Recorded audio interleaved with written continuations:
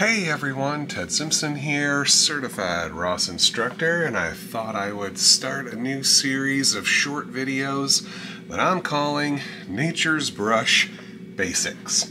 And of course, the best thing and the first thing we should do is the most iconic thing about Bob, which is the happy little evergreen trees. So, I've got a canvas here. This has already been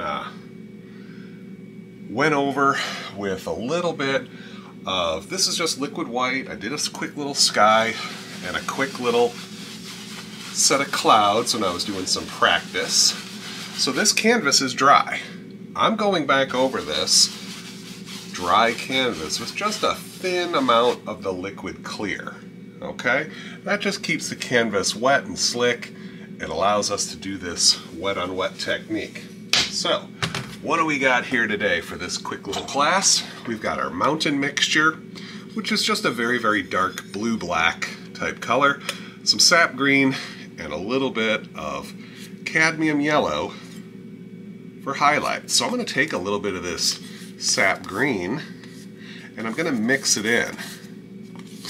One of the most important things that we do in this process, this technique, is we put the shadows in first. We just make a basic shape and then we define all the branches when we do the highlights. So I got a big pile of the mountain mix and just a little bit of sap green. And let's talk about loading the brush. Which brush should you use? Well, you can make small trees with the little script line, with the number 3 fan brush, or you can make them big with using the large fan brush.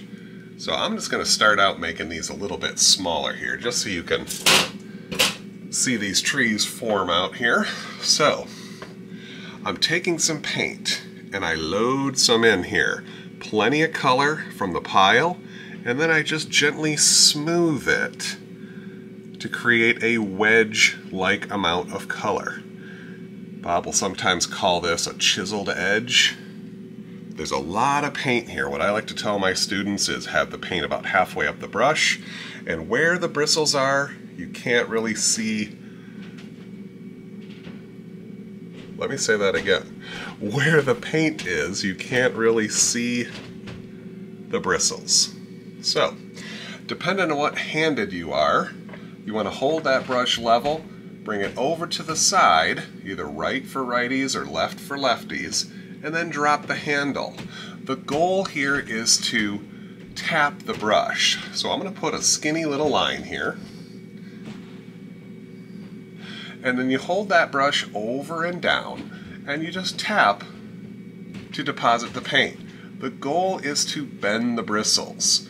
Tap, and you get those little tiny branches started. Once I start going down, building out the body of the tree, I tap in the center and then work my way out. I'm using both sides of the tree made with the corner. I'm using the same corner for both sides. I tap and go out. I let those bristles bend. That's what makes the paint come off. If you find your brush losing paint, just stop and reload. And you start to get into a little rhythm here of tapping. Tap a little harder, a little more paint comes off. We just want to make a dark shape.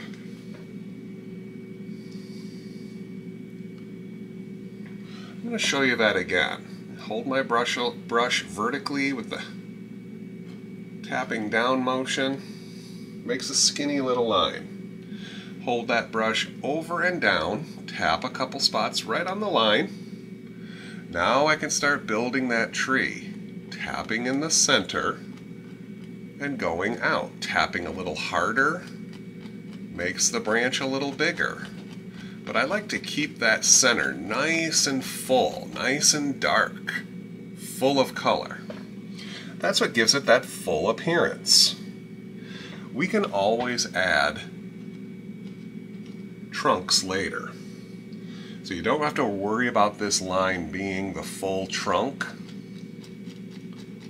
We can put the trunk in later. As you get going on this, try going faster. See that with these small trees, these just drop in very, very quickly. Just looking for a basic shape. Now, I'm going to show you the other way to make trees with the fan brush here. I tap in my little line. We call these downward facing trees, or maybe you want to call them frowny trees. Let's do the opposite. Instead of going over and down, I go over and up. And I'm bending the bristles the opposite direction. These will give us a little smile. Focusing on one half at a time, tapping upwards, going from the center, then out. Always dropping down, building the tree downwards. And you start to get a smiley appearance there. I'll do a couple more of these. Loading my brush often here, getting a little bit of paint out there. Then I start tapping center, out, center, out. They form very, very quickly. You can make them small or not so small.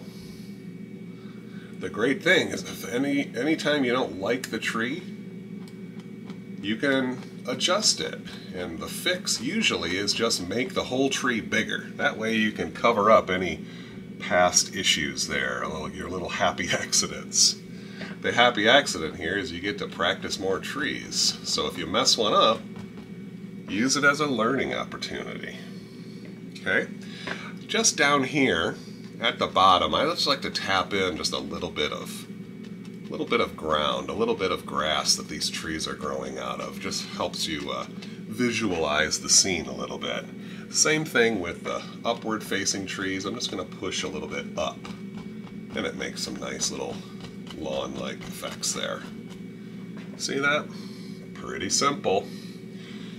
Simple to learn. It takes a little while to master. So, practice often. Just make some trees. Scrape them off. Make them again.